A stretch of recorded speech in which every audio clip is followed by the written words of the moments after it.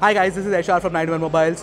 Right now I'm at the Gionee event, and Gionee is launching two smartphones at MWC 2017. That is the A1 Plus and the A1. The A1 Plus is the bigger of the two, and it comes with a 6-inch display compared to the A1, which has a 5.5-inch display. The strategy for both these phones this year seems to be selfie camera. Gionee is also going the Vivo and Oppo route by actually introducing really good selfie cameras on the front. The A1 Plus actually has a 20 megapixel camera on the front compared to the A1, which has 16 megapixel camera.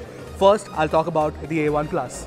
So right now in my hands is the bigger A1 Plus. It comes with a 6-inch Full HD display, which is sort of edge to edge. It's got narrow bezels. The interesting thing about the phone is definitely the 20 megapixel selfie camera with f/2.0 aperture. I'll come back to that in a bit.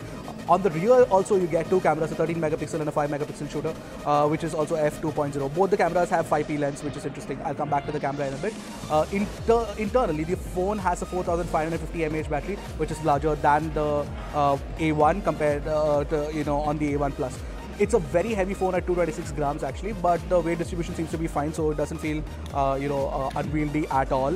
Also, it's 9.1 millimeters thick.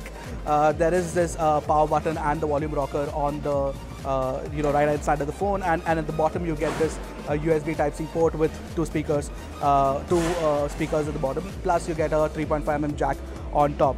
What I like about the display is that it uses Intel Tech, which means that the brightness is really high. This is at around 60%. It looks interesting. I'm pretty sure that the sunlight legibility should be good too, although we should definitely get a test unit soon, and we should confirm that for you.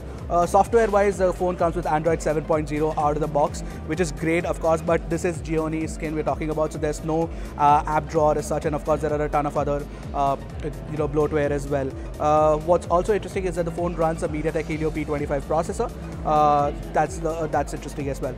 Let's jump into the camera app and figure out how this looks and how it takes photos. It shoots fairly okay, fairly fast, and it's shooting at HDR. It's the auto mode has sort of chosen that. Of course, I won't be able to tell you how that looks, but let's take a look at the selfie and figure out